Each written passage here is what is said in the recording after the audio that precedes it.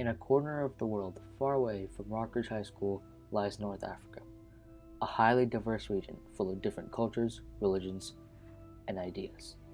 This region primarily consists of 4 countries: Egypt, Libya, Algeria, and Sudan.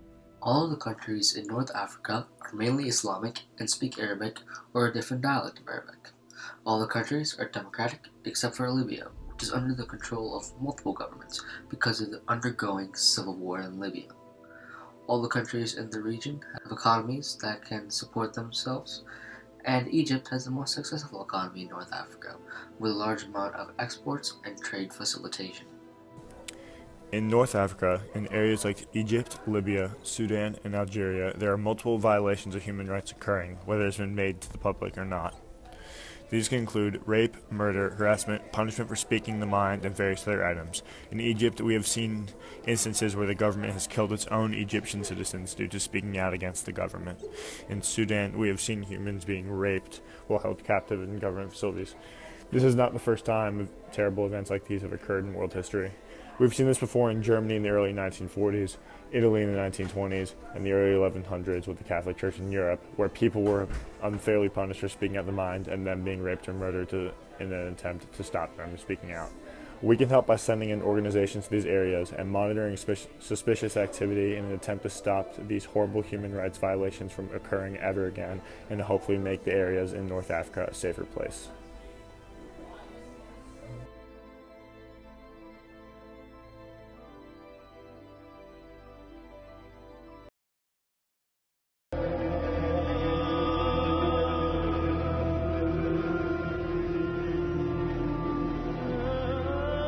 Inside a small jail cell lie over 30 prisoners, crammed in a place made to house no more than 4.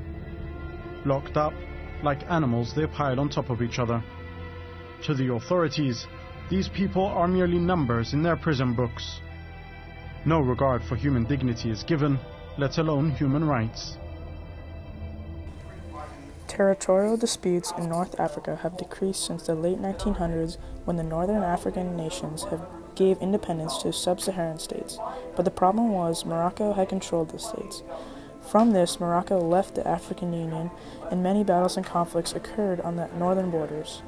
However, now these nations have stepped in to come together for the better of the African economy and nations, and Morocco has rejoined the AU. Although tensions between these countries still remain today, as northern African countries did not agree with the decision to bring Morocco back into the AU, the conflicts on the northern borders have decreased for the better of the African economy. Some 150 sub-Saharan migrants have managed to enter the Spanish enclave of Melilla from Morocco after storming the border fence. Dozens failed to make it across and were detained by Moroccan authorities. Some migrants hurt themselves trying to make the crossing. In North Africa, nuclear weapons are not a problem. The Nuclear Non-Proliferation Treaty was created on July 1st, 1968. It was created to stop the use and creation of nuclear weapons. As of 2015, 190 countries have signed this treaty, including North Africa. As of right now, North Africa does not possess any nuclear weapons and are helping the cause of stopping nuclear weapons and more focused on using nuclear energy for better use. In Libya in 2003, disarmed their nuclear weapons. In 2010, the Sudanese government has started working on nuclear power programs, and in Egypt, they have made sure that the Middle East is a nuclear-free zone and forced nations to sign the Nuclear Non-Proliferation Treaty.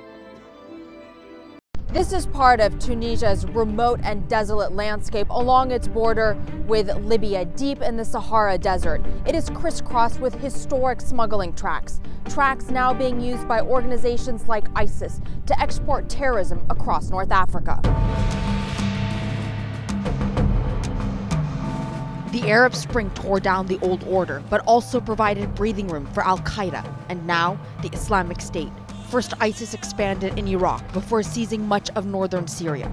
Then a jihadist group in Egypt's Sinai Desert declared its loyalty to ISIS leader, Abu Bakr al-Baghdadi. Among the thousands of foreign fighters who flocked to the caliphate, Tunisians, Moroccans, and Libyans. At least 300 of those Libyans returned home from Syria late last year, mainly to Derna, traditionally an area of Islamist militancy. ISIS quickly built a presence in a country where order collapsed. From the east, ISIS fighters moved to Sirte along the coast, massacred Christians, and carried out a suicide attack in Tripoli. ISIS has frequently told supporters, if you can't come to Iraq or Syria, join the fight in Libya. Dozens and maybe hundreds of Tunisians have done just that, including the 2 terrorists who attacked foreign tourists in Tunis, killing some 20 people. They'd received weapons training in Derna, according to the Tunisian authorities. Across North Africa, both Al-Qaeda and ISIS are taking advantage of weak governments and these vast open spaces to expand their reach. And security forces lacking money and modern equipment are struggling to keep up. Some of the current solutions to stopping terrorism in North Africa include the UN and NATO forces helping counter-terrorist forces with arms and training. In Egypt, the country has created a counter-terrorism force from its army that regularly fights head-to-head with terrorist forces. This approach allows Egypt to directly control their fight against terrorism. With the help of other countries, hopefully, North Africa can gain its much-deserved peace and freedom.